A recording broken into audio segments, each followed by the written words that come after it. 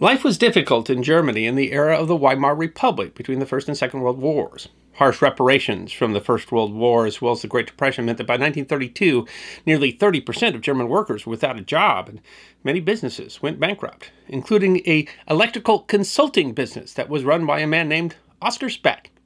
An adventurous 25-year-old, Speck decided that the best solution to the problem was to escape Germany in a kayak, and that would lead him on an epic adventure, the story of which was nearly lost amongst the dramatic events of the era. It is history that deserves to be remembered. Speck, born in 1907, was a young boy during World War I, and in 1932, after losing his business, decided that his love of kayaking could offer him a way out of the country. The Sydney, Australia Morning Herald wrote in 1949, he was 25. Canoeing had been his pastime for 10 years. Germany was in the middle of a depression. It seemed a good time to get out for a while. He took some money, a lot of naivete, and his collapsible kayak named Sunshine to the Danube, and proceeded to row away without looking back. Stowed aboard with him were an extra paddle, a prismatic compass, charts and documents for navigating, 2 brass containers with film, cameras and clothing, and 5-gallon water tanks for drinking water. The 18-foot collapsible kayak was 2 feet 10 inches at the beam, had a freeboard of just over 9 inches, and weighed 65 pounds. He could raise 2 square feet of sail, could carry around a third of a ton. His goal was to reach Cyprus and seek work in the copper mines there, but after just a few days of partying along the river, he ran out of money. Funding his adventure was its own adventure. He seems to have had a favorite sibling, Greta, who perhaps begrudgingly funded parts of his voyage, in this first case within 10 days of his asking.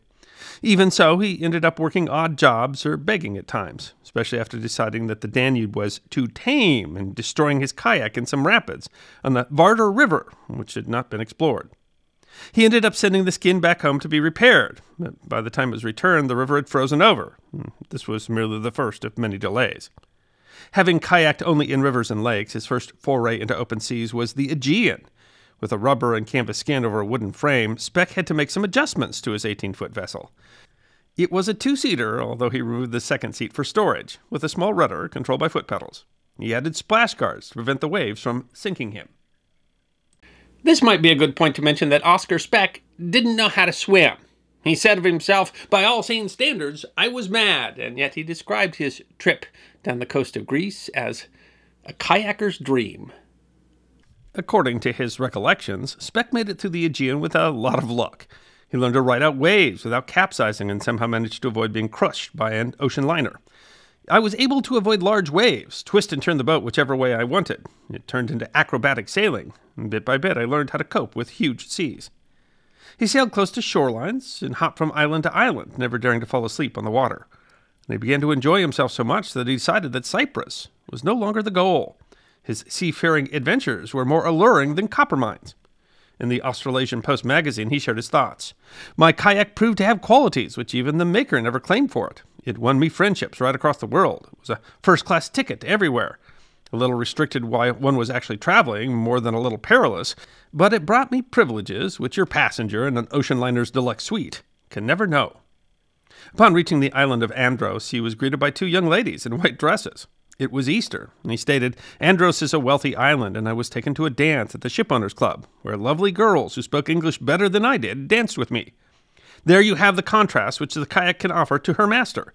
At 1 hour you can be fighting against a head sea, you are in real peril. And the next hour, you're sitting in one of the windows of a magnificent club. There's music and girls and the wines of the world to choose from." And so his adventure became more adventurous, and he started to think of making Australia, far away in the southern hemisphere, his end goal. Speck's crossing from Turkey to Cyprus was his first long open sea stretch, 45 miles. After 24 hours of paddling, he washed up on a shore and collapsed in exhaustion, his hands painful after clutching the paddle for so long.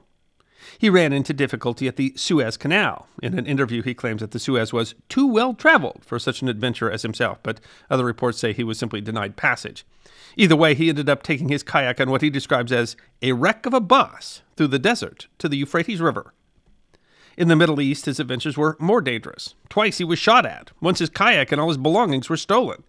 2 Westerners following in his stead were killed for refusing hospitality, something Speck had never considered doing.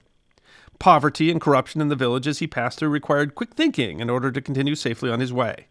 Huge stretches of the river had very little food or water. His kayak finally wore out at the mouth of the Persian Gulf, and during the wait for its replacement, he contracted malaria. This delayed him by 6 months. But along the Indian coast, circumstances changed. Word of his voyage had spread ahead of him, and he became a bit of a celebrity. The London Sunday Telegraph wrote in 2002 that in his white pith helmet and khaki shorts, Mr. Speck then skirted the west coast of India. He financed his trip by giving lectures along the way, including one to a troop of Boy Scouts in Madras. His kayak would often be surrounded by onlookers, and his welcomes became more extravagant. Upon arrival in Baluchistan, which is now a border province of Pakistan, he was greeted by Sir Norman Carter, the top British official. Carter was to have been enjoying a hunting party with the Khan of Kalat, but instead of shooting with the Maharajas, he invited Speck to have drinks with him. He was invited into the realm of British colonial rulers and enjoyed every minute. Regular donations and pledges for his journey eased his financial woes. The Indian Ocean, however, was less agreeable. 8 of 10 times he capsized during the trip occurred off the coast of India, one in which he lost everything. He survived a 35-foot-tall tidal swell, and so decided to try calmer inland waterways, but his celebrity status attracted such huge crowds that he was forced to stay out at sea. At one port, he was detained for 2 days as a possible German spy. Speck reached Colombo in Sri Lanka 3 years after he began his voyage. He described it as tame and lacking as compared to Bombay, where he enjoyed dancing. From there, monsoon season and health issues from his malaria slowed him down substantially. Throughout all of his trip, he kept in touch with family and friends by mail. Amazingly, mail service was fairly quick. Speck kept these letters, hoping to write a book. Many are now in a collection at the Australian National Maritime Museum. In 1936, Speck made his way past Calcutta, through the Bay of Bengal and Burma to the Dutch East Indies. In Singapore, he transferred his belongings to a new kayak and headed into the string of islands with their dangerous currents and tidal flows. Having been gone 5 years, Germany was not the same country he had left. Hitler had begun rebuilding the German army and opening concentration camps. Speck was certain he would reach Australia late in 1937, and he told his friends and family to have mail sent to Thursday Island. His next major stop was Batavia, now known by its older name, Jakarta. He was well received by the Germans there and was even able to buy a film camera. Shortly thereafter, he spent 6 months recovering from a bout of malaria, and his luck began to run out with the natives.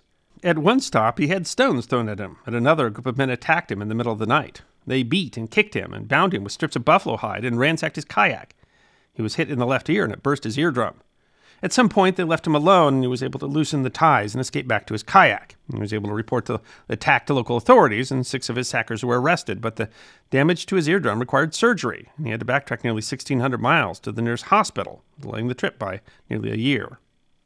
Some political disagreement further lengthened his trip when he was denied passage via the southern coast of New Guinea, but rather had to take the northern route around it, adding an additional 2,500 miles of mostly uncharted territory along the Pacific Ocean.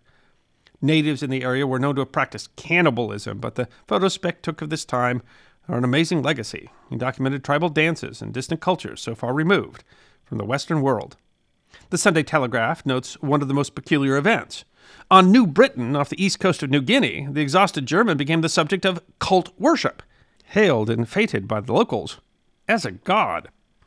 He finally reached Saibai Island in the far north of Australia in September of 1939, more than 7 years after his departure, having covered some 30,000 miles in 5 boats.